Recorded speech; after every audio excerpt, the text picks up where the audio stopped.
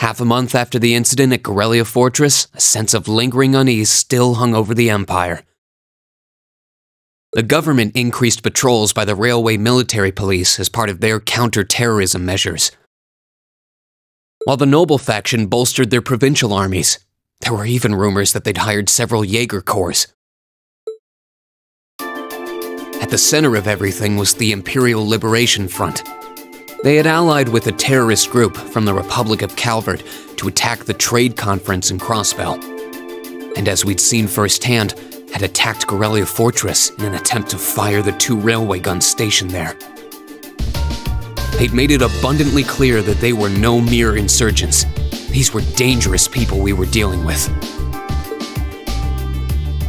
And following their attempts to target Chancellor Osborne and the Reformist faction, rumors started to spread of a possible connection between the Imperial Liberation Front and the noble faction itself. Meanwhile, new information was filtering in from Crossbell that surprised us all. During the conference, one of the representatives of Crossbell's state government made the daring declaration that Crossbell would soon declare its independence, breaking free from its neighbors Calvert and Erebonia.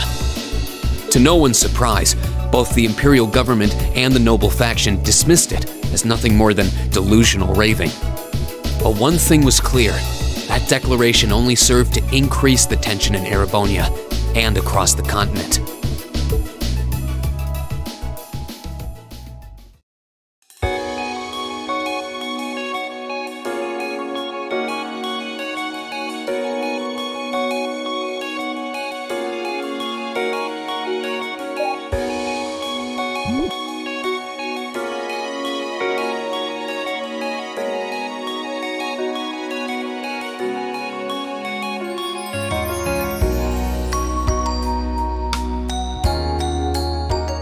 On a cool, clear autumn day, the Academy's prestigious board of directors gathered for their first meeting of the year.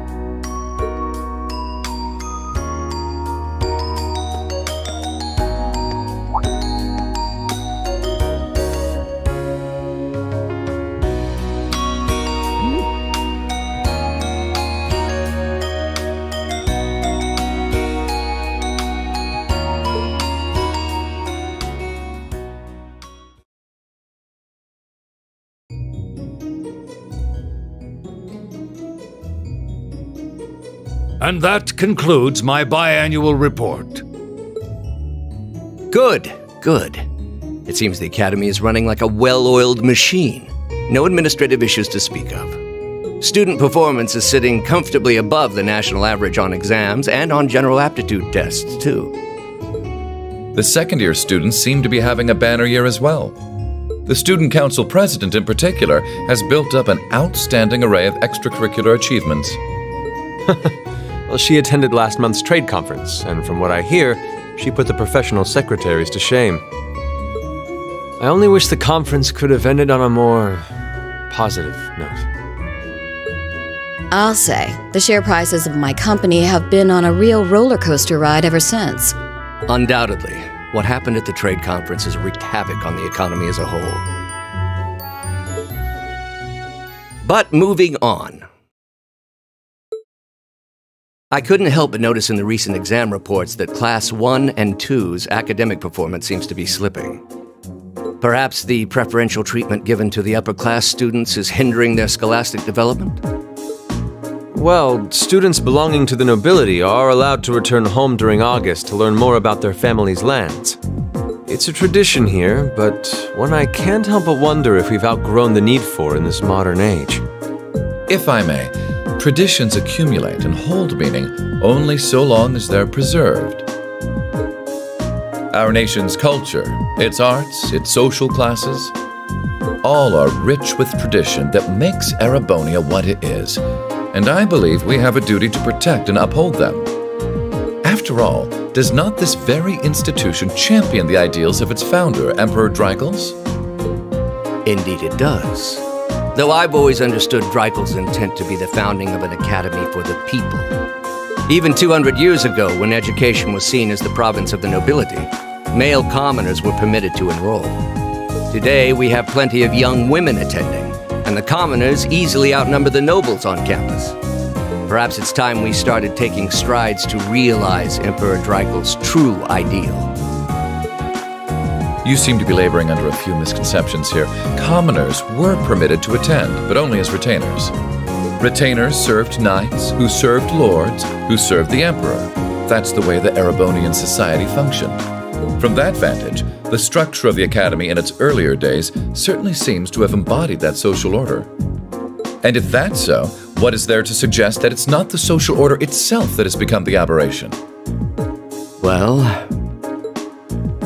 for one, if that were the case, it would be far easier for me to see my views put into practice. But I can hardly get a word in edgewise between you two. Well, I'd certainly enjoy a return to the way things were in Dreikel's time, at least in that particular respect. Our apologies, Your Highness. well, our role here is to consider your views and work toward implementing them. See what I mean? Would you be so kind as to help me out here, Principal?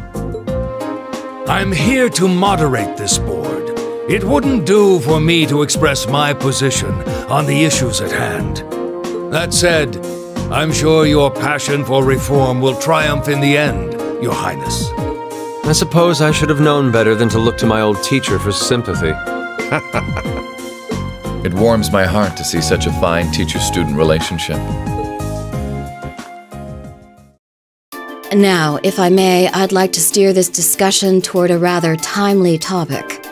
We've already touched on the issues regarding the Orbital Net and the Orbital Staves, but I'd like to stress again that the adoption of new security measures for the Orbital Net should be a top priority.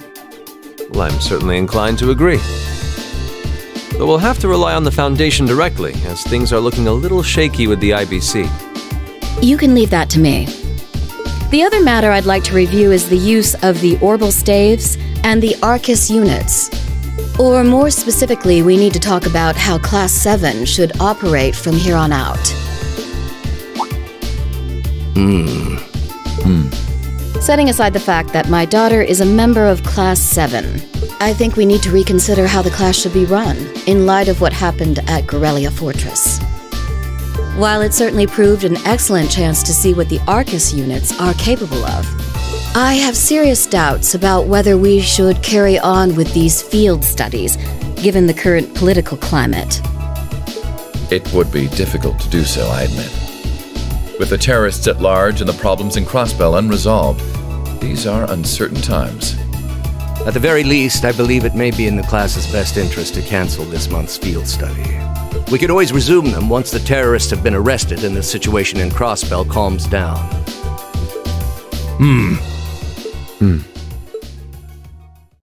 Arise, O youth, and become the foundation of the world. I'm sure you all recognize the words of Emperor Dreikel's. They become something of a school motto here.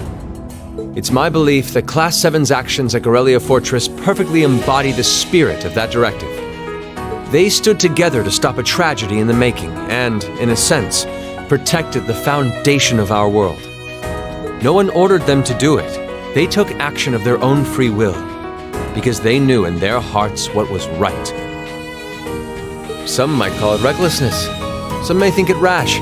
Some may even venture to call it hubris. However, as chairman of this academy, I'm incredibly proud of what the brave young men and women of Class 7 achieved. Your Highness.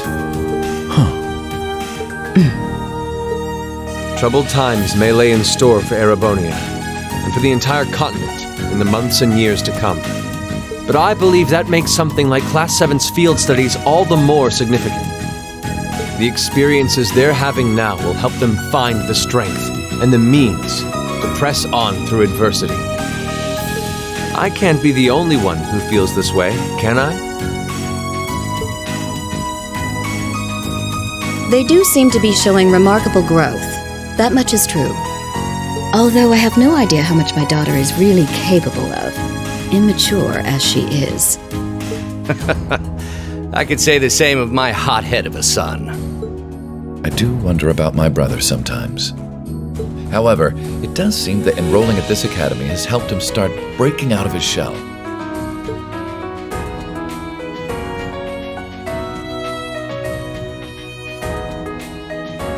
With the Academy Festival coming next month, we hadn't even planned a field study. So the issue at hand is just whether to hold a field study at the end of this month or not. I'd like to ask those in favor of going ahead with this month's field study to please raise their hands.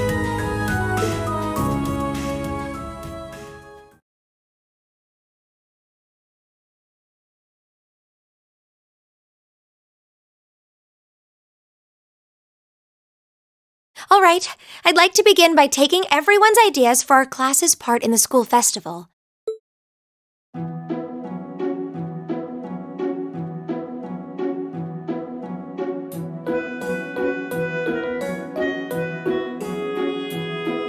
The festival will run for 2 days next month, the 23rd and the 24th. Equipment setup and the other preparatory work will begin in the afternoon 2 days before the start of the festival. But there's a lot of preparation needed before we get to that point, and the sooner we get that underway, the better. That's all the more reason to figure out what exactly we want to do. Some of our options include displays, events, stage shows, and cafes. Does that sound right, Crow?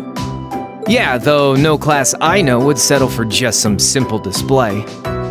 I mean, come on, no one ever said, "Boy, we better rush to get in the line for that display." Well, either way, I'd like to start by soliciting some ideas from all of you. We're just brainstorming right now, so feel free to say whatever comes to mind.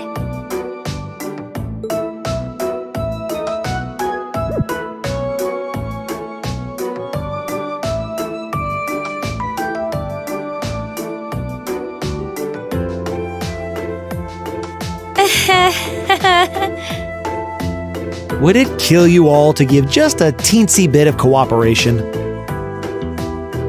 I know. It's just... It's kind of hard to focus right now. You're one to talk, standing up there with your nervous fidgeting. Well, I can't say I'm surprised. The board of directors is in session as we speak, deciding what'll happen to our class. And those of us with family members who sit on that board probably have even more cause for concern.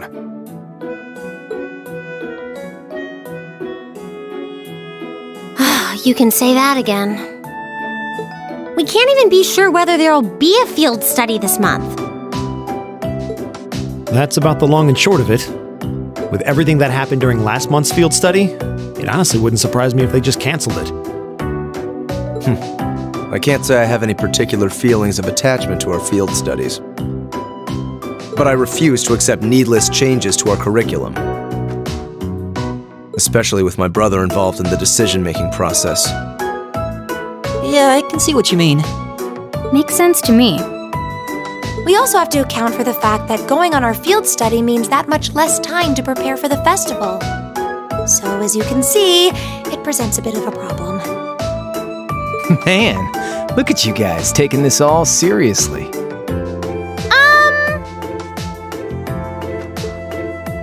I probably should have asked a little earlier, but...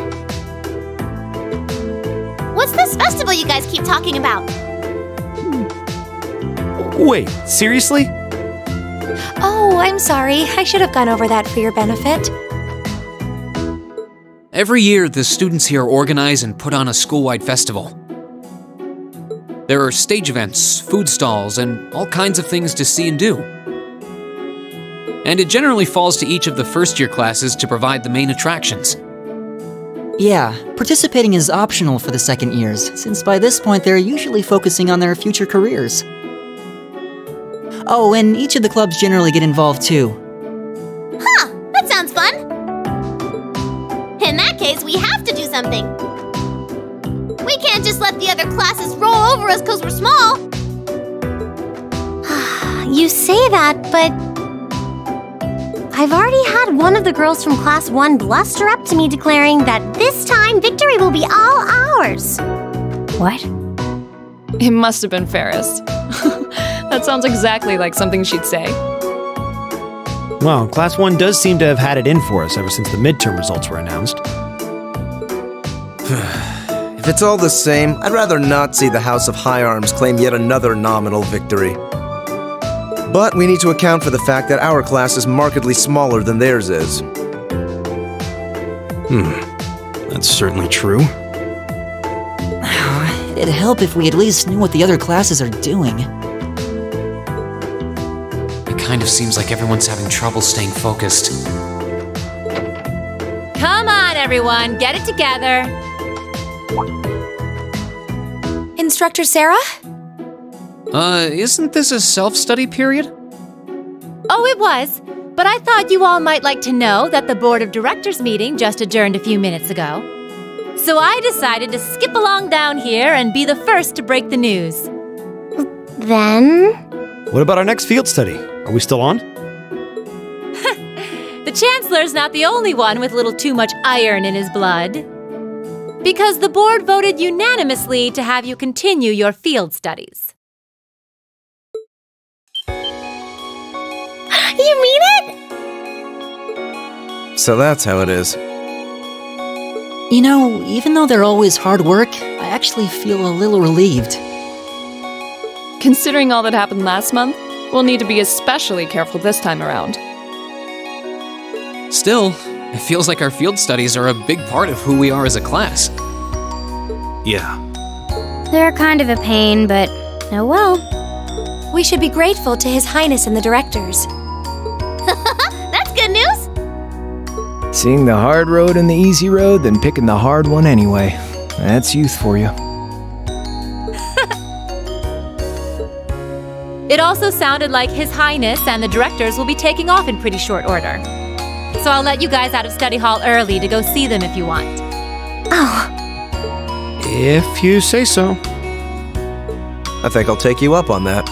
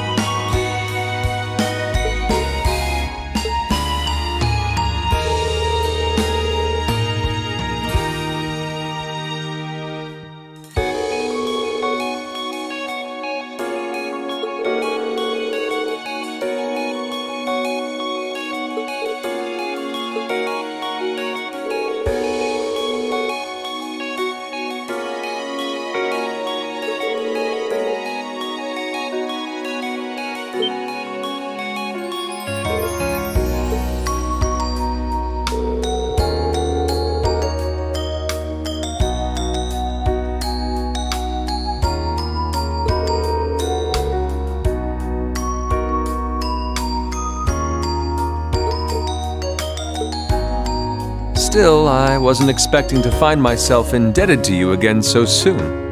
Without your intervention, the Chancellor and I would have met our maker in Crossbow. Don't mention it. We're just relieved you're all okay, Your Highness. Indeed. I'm glad you were able to focus on making a positive contribution at the conference. I wish I could tell you that's exactly what I did. I could scarcely find a place to chime in once the Chancellor and the Republic's President got going. Though the Mayor of Crossbell managed to dumbfound even them. I presume you're referring to his proposal for Crossbell's independence? Hard to believe it could actually happen. Well, as long as both Erebonia and Calvard refuse to accept it, the likelihood of it actually happening is incredibly low.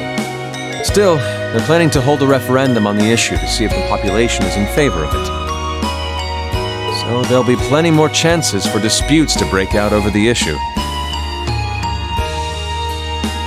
Well, neither of them want to lose all that sweet tax revenue from Crossbell.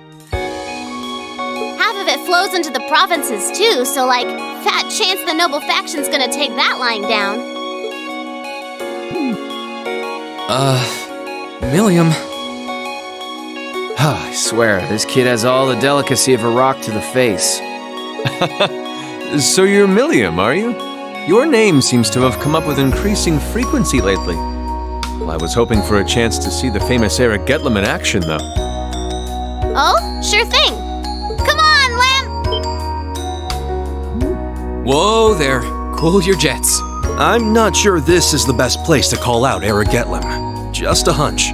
Lame. Objection overruled. That could have gotten messy. Honestly, it would save us all a lot of trouble if you could just refrain from saying whatever pops into your mind, too. Lame. Oh, who might you be? Say, are you from the Vander family? The one who serves as the prince's bodyguard? Oh, did Neidhart mention me?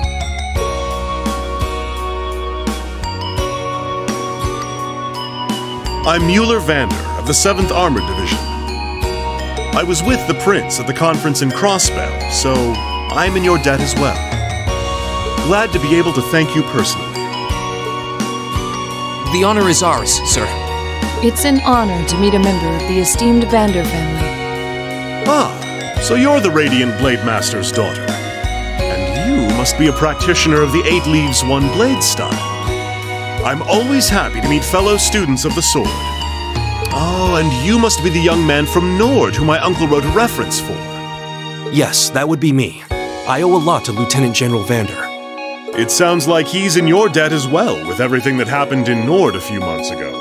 Well, you all seem like dependable young men and women. Perhaps the prince's idea had some merit to it after all. See? What did I tell you? And it's not just Class 7 either. The whole academy seems so full of life. Perhaps I should take this opportunity to break down social barriers by getting to know all of them in the academy's pool. If you really want to work up a sweat, I'd be glad to let you run back to Heimdall. If you kept up a good sprint, I'll bet you could even make it in a couple hours. You'd actually make me do it, too. Cruelty. My name is Mueller. It's like their hearts practically beat in sync. That's certainly one way to look at it. I wonder how long they've known each other.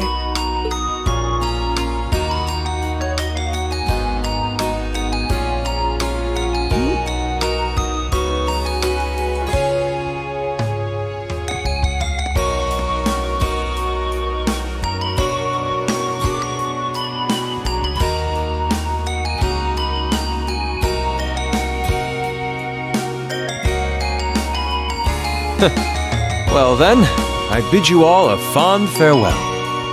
I hope we have the chance to meet again soon.